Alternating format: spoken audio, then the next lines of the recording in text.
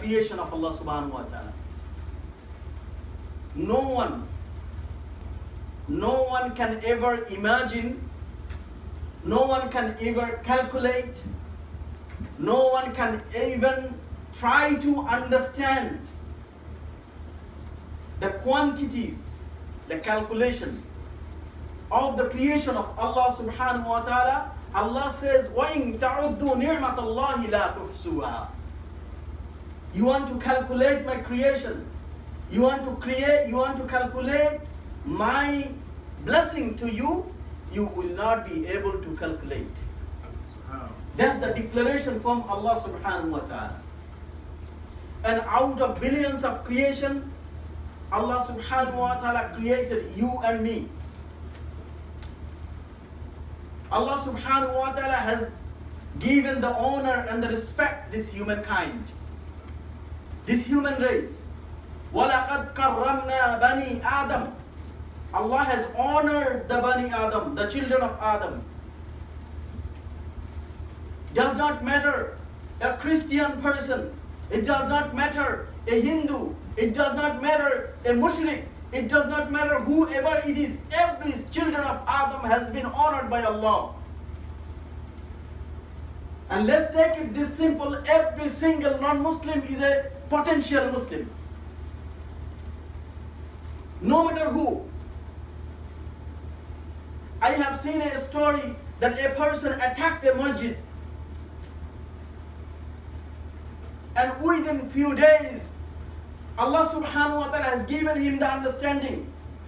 Attacked masjid in America, and within few days Allah has given him understanding. He went in the same masjid and take the shahada, ashhadu an la ilaha illallah wa ashhadu anna Muhammadan rasulullah. He often fired in the masjid, often fired.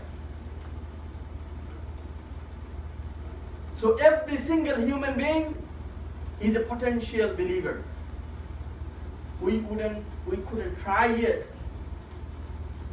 Allah subhanahu wa ta'ala is saying, لَقَدْ خَلَقْنَا الْإِنسَانَ فِي أَحْسَنِ تَقْوِيمٍ. In the best way that Allah subhanahu wa ta'ala has created us. In the best shape Allah subhanahu wa ta'ala has given us. My dear respected brothers and elders, Allah Rabbul Izzat wal Jalal has given us instinct, our brain, our own way to think, how to distinguish the truth and the false. What is truth? What is false? And Allah subhanahu wa ta'ala is given the truth for those that who try to make an effort towards Allah subhanahu wa ta'ala. It's not a person that who do not try to go, and Allah just automatically has given the belief. If you didn't make a try to come in the masjid, you wouldn't come here today. If you don't want to learn something, you will not learn nothing. If you don't want to get a better job, you will not get a better job. If you don't want to do something, you will not do it.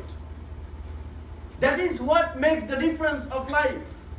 That is what it makes our iman way bigger.